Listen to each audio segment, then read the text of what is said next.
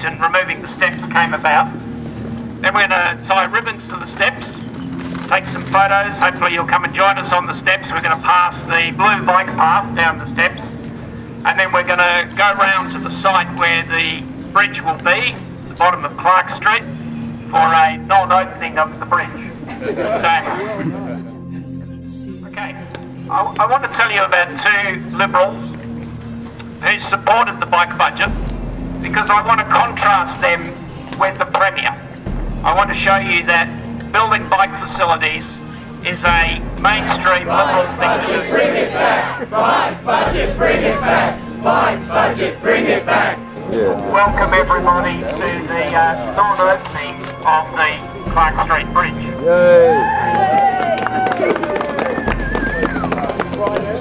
The second thing I want to talk about is the transport importance of this bridge. We're standing in an area which the state government tells us is the epicentre of the transport problems for Melbourne. In fact, the problems are so bad that they plan to spend $10 million to solve them, because there's 100,000 people coming off the end of the Eastern Freeway trying to get through the arterial roads, and they're going to spend $10 million. Now, at that rate, we've only got to get 50 people using this bridge, and we've paid for this bridge. So a year ago, you remember Cadell won the tour. The Premier certainly noticed that. He bought a yellow shirt and a yellow tie, and made sure to stand very close to Cadell for as long as he could. He also followed up on that commitment I talked about back up on the bridge. So in 2010, Labor had said that they would build a bridge, and that in the euphoria of the tour, the Premier said, don't worry, we're going to do it. But since then, there's been silence. No desks have been cleared, no pencils have been sharpened, and there's been no exploratory drilling either. The City of Yarra has been ready to go, the state government has been silent.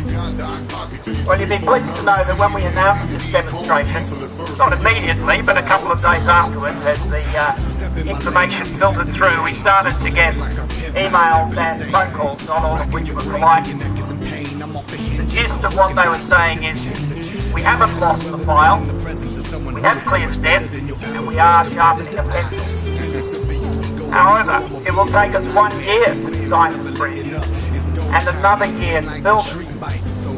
There's been no explanation for the gap year which they've taken, and that gap year probably would have gone on if you hadn't shown commitment by being here today and forcing the issue. I don't know how long this struggle is going to be, but I certainly feel uplifted by your presence here today and your commitment. We're going to go as hard as we can, and I think we can win. Thanks very much.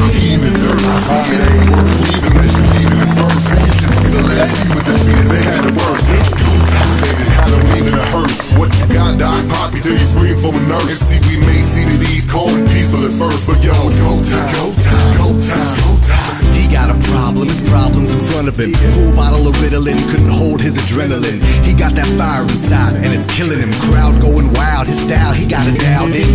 Anticipation, waiting to make his mark. Play his part, coach put him in, cause he got the heart of a champion. On the go like a transient, about to prove to the world just what kind of man he is. His arms sweaty, body heavy. Moment he prepared all his life for when he ready. It's here now, the time is just coasting. Everything stopped.